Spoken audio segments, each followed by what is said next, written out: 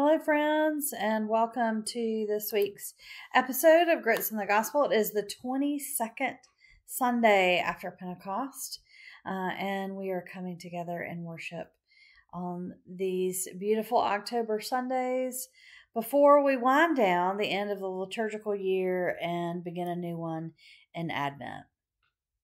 Let us come together today in a posture of worship. The Lord be with you, and also with you. Today's epistle lesson comes from the book of Hebrews, chapter 5, verses 1 through 10.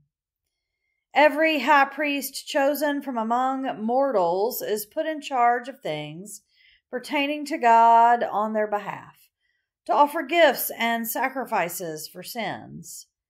He is able to deal gently with them, with the ignorant and wayward, since he himself is subject to weakness. And because of this, he must offer sacrifice for his own sins, as well as for those of the people. And one does not presume to take this honor, but takes it only when called by God, just as Aaron was. So also, Christ did not glorify himself in becoming a high priest, but was appointed by the one who said to him, "You are my son. Today I have begotten you." As he says also in another place, "You are a priest forever, according to the order of Melchizedek." In the days of his flesh, Jesus offered up prayers and supplications with loud cries and tears to the one who was able to save him from death. And he was not heard because of his reverent submission.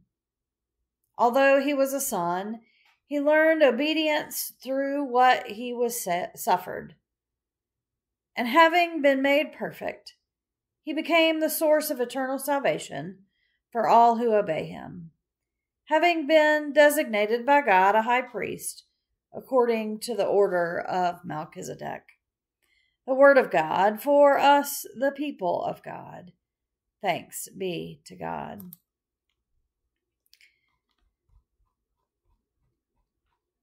Let us come together now and remind ourselves of the things that we believe as people of faith. Friends, what do we believe?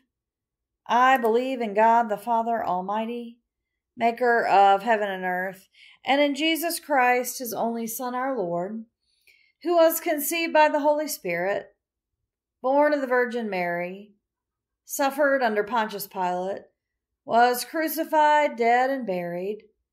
The third day he rose from the dead. He ascended into heaven and sitteth at the right hand of God the Father Almighty. From thence he shall come to judge the quick and the dead. I believe in the Holy Spirit, the Holy Catholic Church, the communion of saints, the forgiveness of sins, the resurrection of the body, and the life everlasting. Amen. Let us pray together. Dear Lord, as we come together today, let us hear and receive your word. Let us open our hearts and minds to the message that you have given. Let us go out into the world and be Christ-like in all we do. Let it start now with the prayer that you taught us to pray. Our Father, who art in heaven, hallowed be thy name. Thy kingdom come, thy will be done, on earth as it is in heaven. Give us this day our daily bread, and forgive us our trespasses, as we forgive those who trespass against us. And lead us not into temptation, but deliver us from evil. For thine is the kingdom, and the power, and the glory forever. Amen.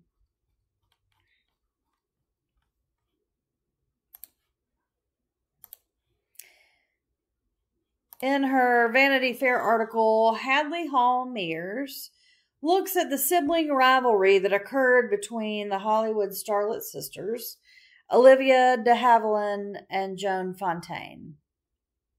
Here are a couple of excerpts from the article that show how these sisters lived a life of competition and attention-seeking behaviors.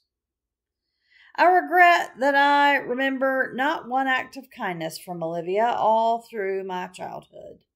Movie star Joan Fontaine once said of her equally famous older sister, Olivia de Havilland. De Havilland begged to differ. I love her so much as a child, she told Vanity Fair in 2016. Throughout their long lives, they seemed to disagree with each other about almost everything, making theirs one of the few Hollywood feuds which truly lived up to the hype. Each woman's resume was impressive. Fontaine was the Oscar-winning star of films including Rebecca, Suspicion, and The Women. De Havilland won 2 Oscars to her sister's one, gracing the screen in movies as varied as Gone with the Wind, The Adventures of Robin Hood, The Snake Pit, and The Heiress. Both sisters were steely brave and talented know-it-alls, determined to have the last word. After Fontaine's death in 2013, the claws came out. Dragon Lady, as she referred to Fontaine, was a brilliant, multi-talented person with astigmatism in her perception of people and events, which often caused her to react in an unfair and even injurious way. Indeed, Fontaine even made a competition of their impending mortality, spilling their sibling rivalry into the afterlife. I married first, won the Oscar before Olivia did, Fontaine said in 1978. And if I die first, she'll undoubtedly be livid because I beat her to it. From birth, Fontaine writes in her biography, No Bed of Roses, we were not encouraged by our parents or nurses to be anything but rivals. Within this stressful, competitive hothouse, Fontaine claims that the perfectionist de Havilland, her mother's clear favorite, bullied her timid sister. At 9, for a school assignment, Olivia was reportedly assigned a pretend last will. I bequeath all of my beauty to my younger sister Joan, she allegedly wrote, since she has none. In No Bed of Roses, Fontaine claims that she was spurred to write her autobiography after de Havilland hijacked their mother's 1975 funeral.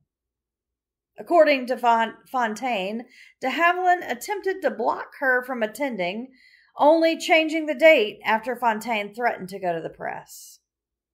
After the service, the 2 sisters did not speak. She scattered a handful of ashes, then silently passed the container to me, she writes. Thus, I said goodbye forever to my mother. As for Olivia, I had no words at all. They would allegedly never speak again, but it was de Havilland who got the last word. After Fontaine's death, she finally became liberated to tell her side of the story, saying of their relationship, on my part, it was always loving, but sometimes estranged, and in later years severed.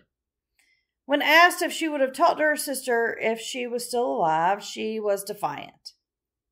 If the Dragon Lady were alive today, out of self-protection, I would maintain my silence. Let us now move to Scripture as we look at today's Gospel lesson. In the Gospel according to Mark, we are in the 10th chapter, verses 35 through 45. Hear now the word of the Lord. James and John, the son of Zebedee, came forward to him and said to him, Teacher, we want you to do this for us whenever we ask you. And he said to them, What is it you want me to do for you? And they said to him, Appoint us to sit, one at your right hand and one at your left, in your glory. But Jesus said to them, You do not know what you're asking. Are you able to drink the cup that I drink, or be baptized with the baptism that I am baptized with? Then he replied, We are able. Then Jesus said to them, The cup that I drink you will drink, and with the baptism with which I am baptized, you will be baptized. But to sit at my right hand or at my left is not mine to appoint, but it is for those whom it has been prepared." When the 10 heard this, they began to be angry with James and John. So Jesus called them and said to them, "You know that among the Gentiles, those whom they recognize as their rulers lord it over them, and their great ones are tyrants over them. But it is not so among you. Instead, whoever wishes to become great among you must be your servant. And whoever wishes to be first among you must be slave of all. For the Son of Man came not to be served, but to serve, and to give his life a ransom for many." The word of God for us, the people of God.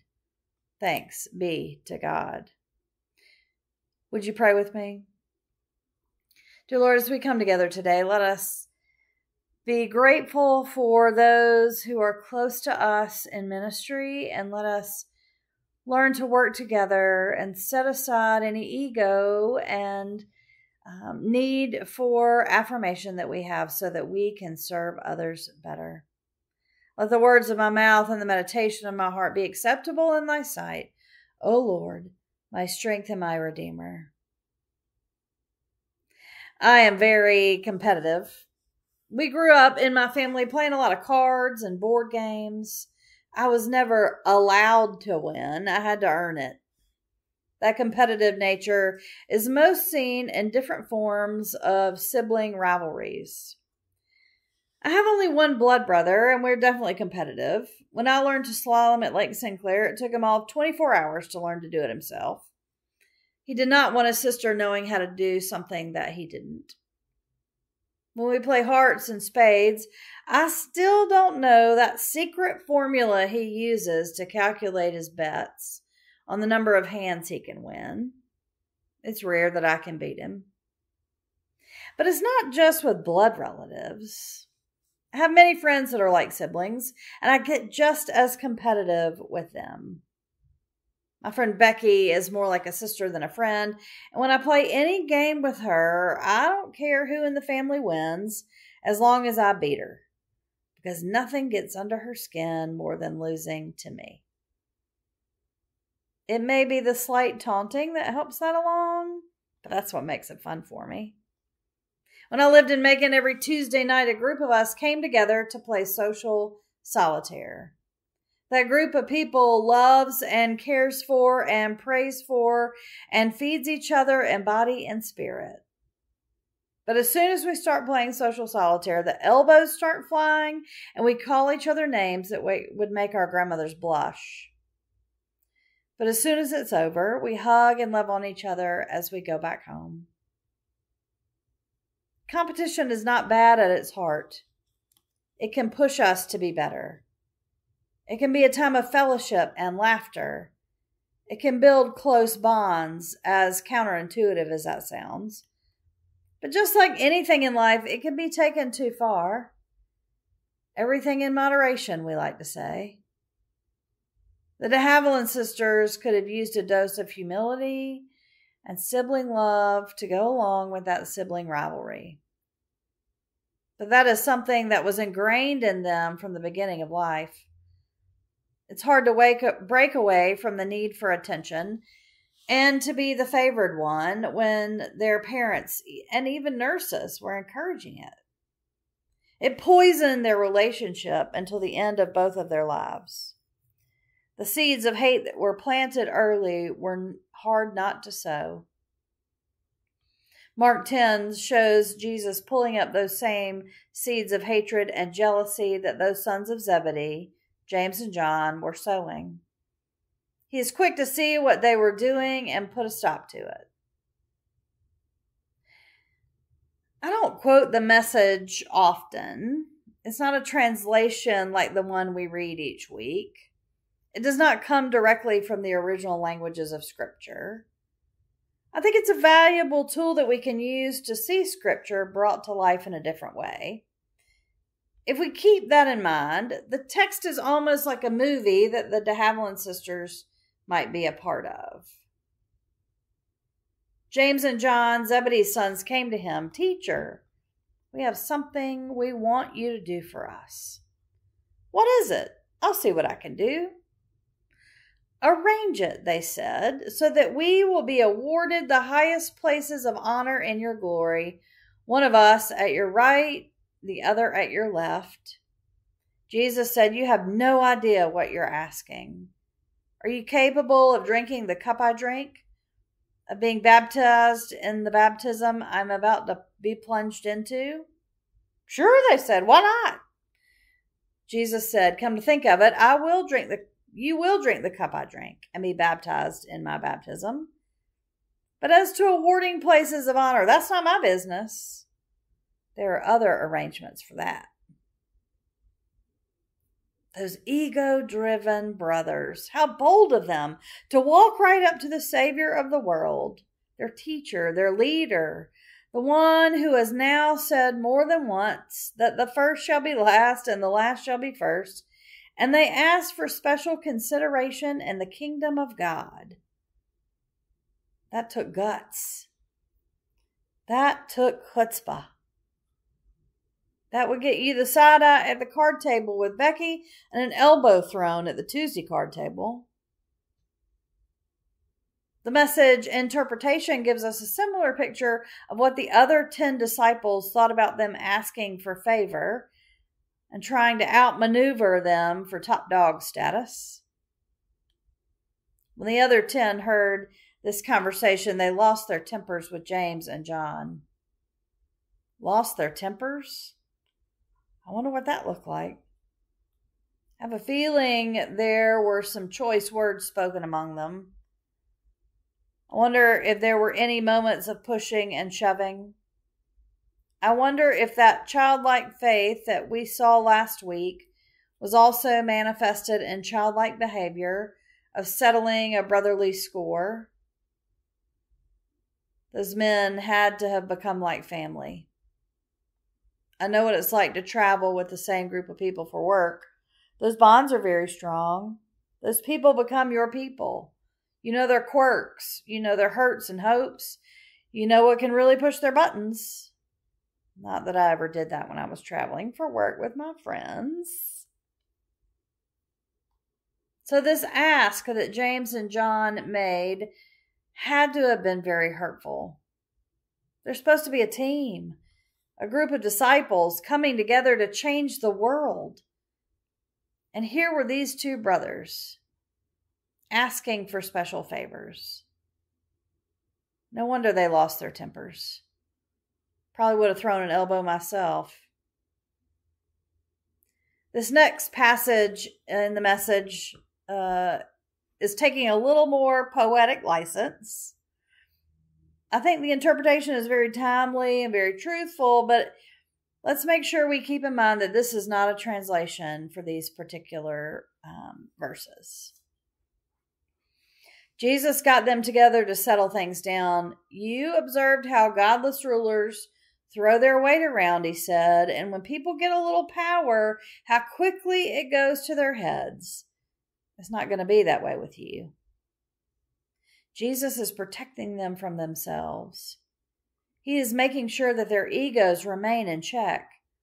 He is reflecting back to them what their behavior looks like before he reminds them of how they should be living.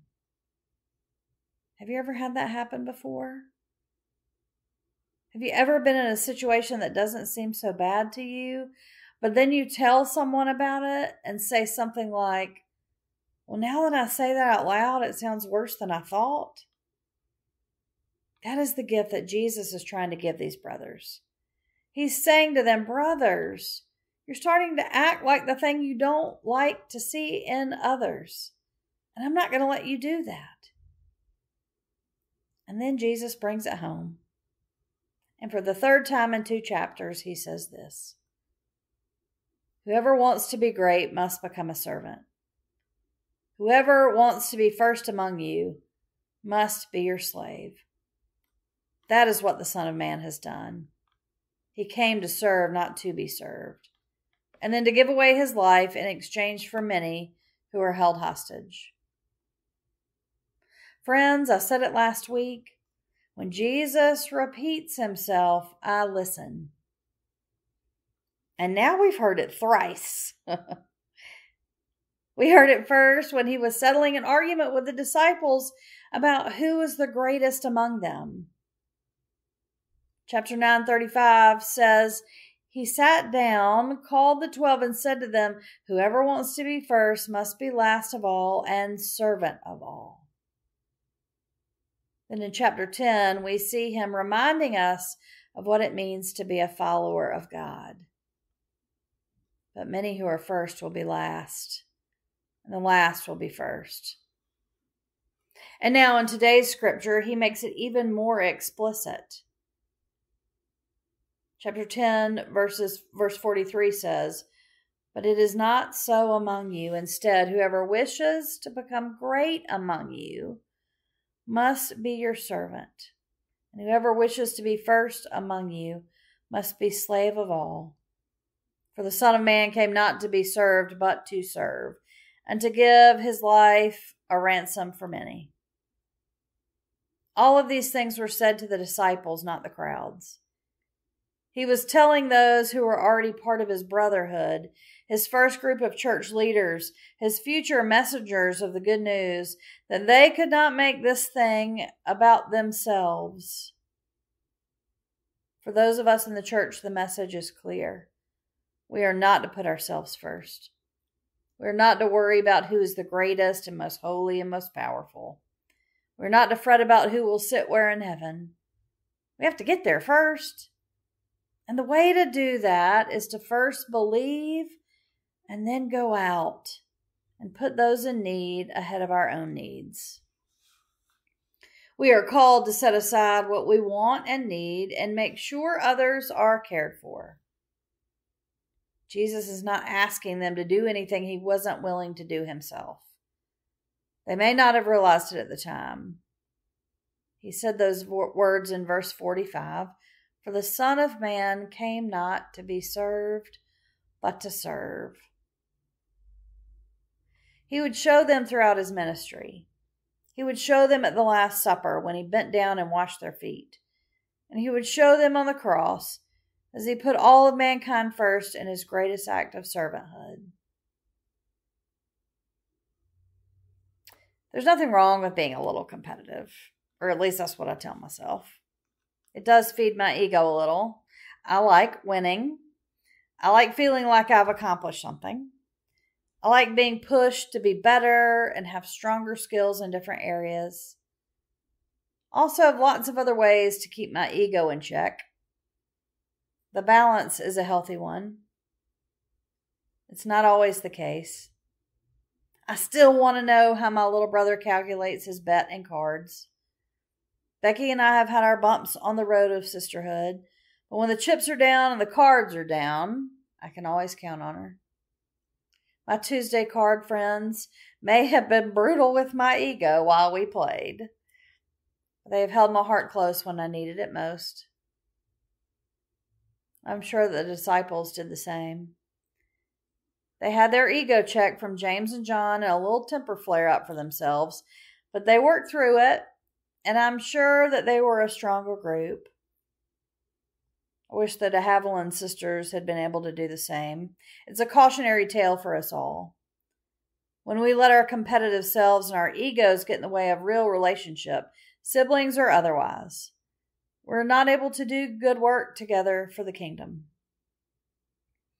As we move forward as a church, I hope that we can do just that. Set aside what we may want for ourselves and start to ask how we can be a servant to others. Jesus said it at least 3 times. I think we should pay attention. Amen. As we go throughout our week, let us find ways to be the servant of others. To serve and not to be served, just as Jesus did. Because in life, in death, and life beyond death, God is with us. We are not alone. Thanks be to God. Amen.